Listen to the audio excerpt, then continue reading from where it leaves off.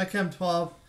So today we'll look at the electrochemical cell, a battery, and then we'll look at one more topic on Friday, and that'll be the last topic we look at. I know there's a little bit extra left over in the notes package, but we won't get to that.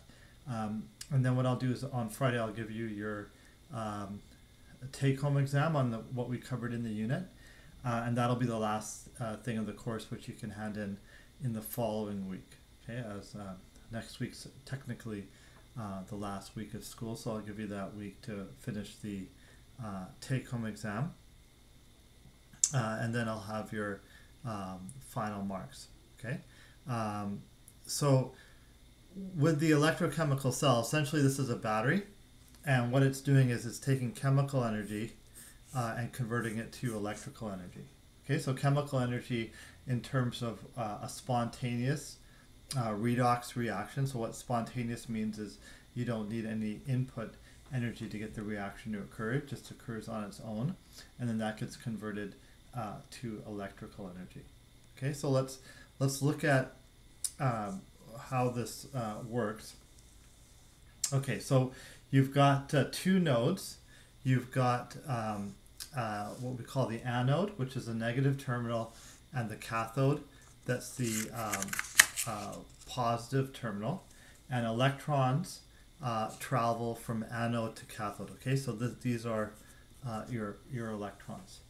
Okay, so what any type of circuit is basically electrons moving along some type of conducting wire. Okay, so that's what's happening here. So it's going from anode to cathode, and so in doing so, what happens is you create a voltage. Okay. Now your anode is always the site of oxidation, and your cathode is the site of reduction. Okay, and so one way to remember is anode is a vowel, oxidation is a vowel. Okay, so that way you don't mix the two up. Okay, so these are your electrodes. Okay, so the two metallic pieces here, and then you have two solutions which contain electrolytes, and then you have something that connects the two solutions, which is a salt bridge. Okay, so what the salt bridge is doing is it's basically trying to maintain the relative ionic charge in the solutions. Now, at some point, that's no longer going to occur, and essentially, when that happens, the battery dies, right? So when you have a battery that works off of a chemical reaction, your maximum voltage you get at the beginning, and then as time progresses, your voltage is going to decrease to eventually a point where there is no longer any voltage because your reaction has ceased to occur. Now, what the salt bridge is doing here is, so if you look at, let's look at the anode. Okay, so the anode is the site of oxidation. So here's your oxidation half reaction. So in this one we're looking at the zinc. And so what you see here is the zinc 2 plus is being produced. So there's a zinc 2 plus. And what happens is the zinc 2 plus gravitates towards the salt bridge. The reason why that's significant is if it didn't do that, then you would start building up too much positive charge.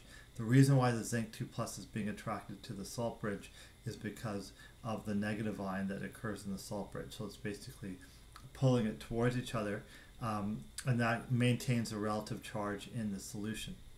Okay, and as the zinc 2 plus is leaving the anode, this is why the anode's mass is going to decrease. Okay, so that's why the mass of the anode always decreases. On the other node, the reduction node, the cathode, what's happening is it's taking in the ion, okay, because it's a reduction half reaction, and so therefore its mass is going to increase.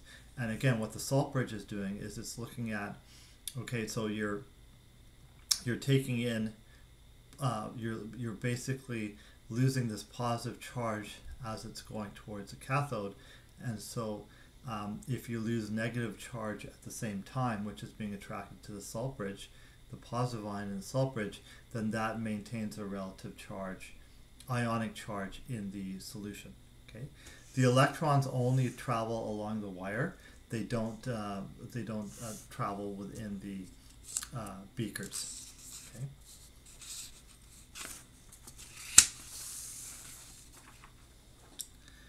Okay, so this is true of what we did when we balanced. Number of electrons involved in oxidation must equal the number in reduction.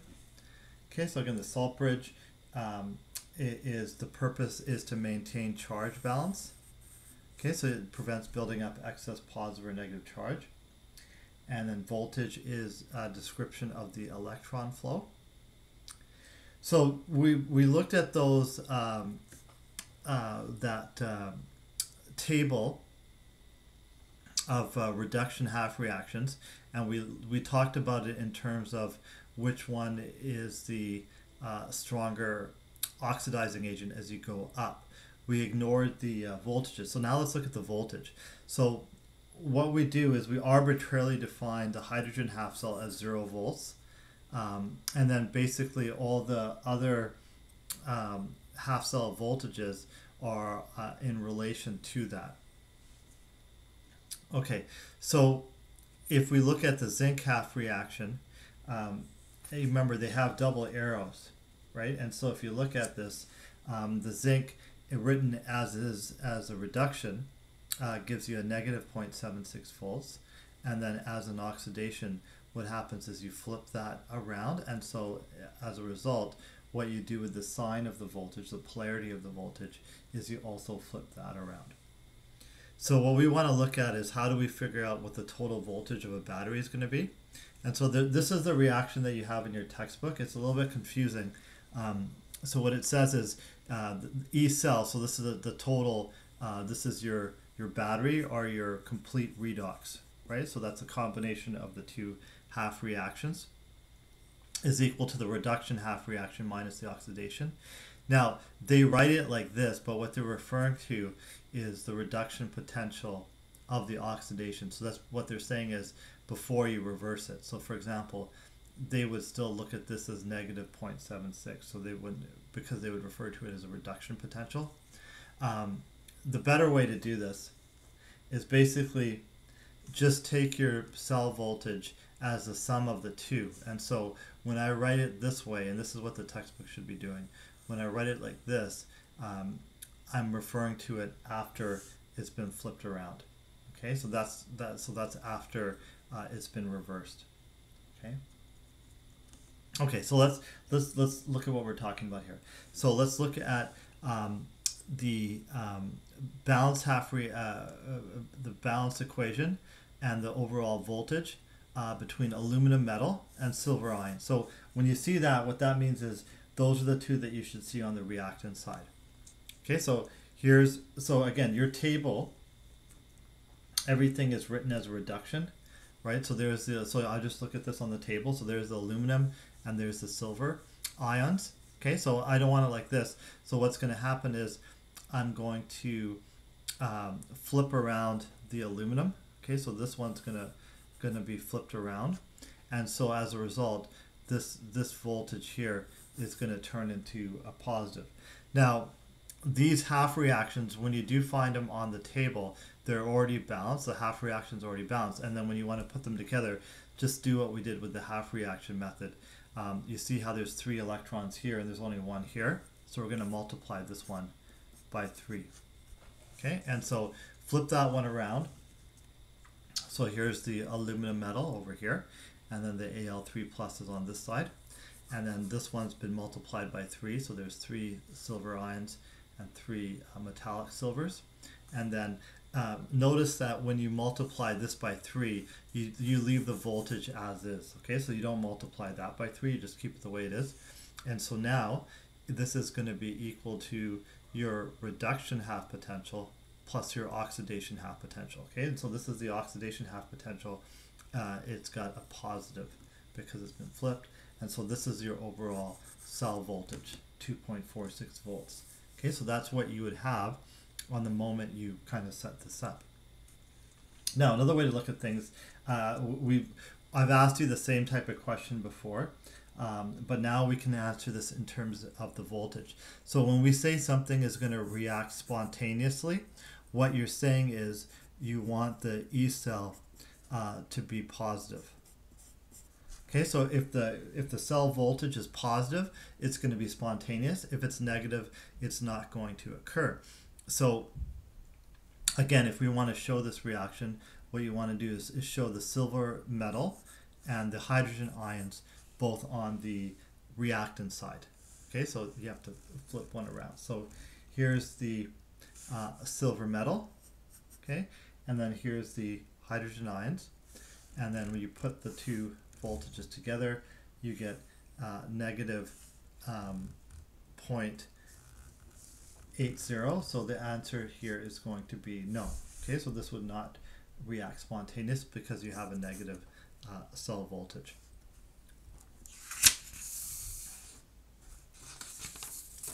Okay, let's look at one with the diagram. So here's a question. You've got the battery illustration in front of you, and you want to label the parts and talk about which one is the anode and cathode and which one's positive and negative. So first off, here's your two reduction potentials. Okay, so again, just as you would copy it from the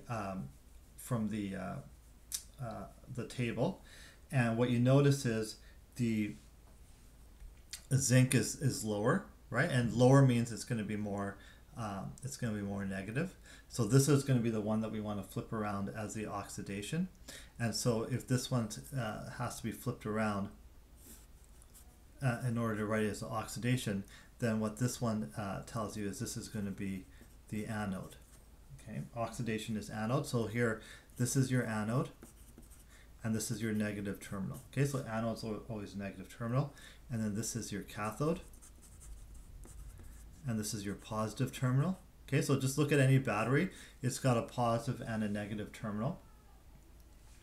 And then electron flow is always going from anode to cathode. Okay, so your electron flow is going to be going this way. Okay, so after you sort that out, now we can write in the reaction. So here's your reduction. Okay, so that's the one just going to stay the way it is. Direction of electron flow again is anode to cathode, so that's going to be the zinc node to the lead node. Direction of the ions, okay, so the zinc 2+ is going to go to the salt bridge, and the Pb2+ is going to go to the cathode. Okay, so again, your anode mass decreases, your cathode mass increases, and then the E cell is going to be the sum of the two half cell reactions. So this is the reduction, and then this is the oxidation after you flip the sign, and so that gives you an overall voltage of 0.63.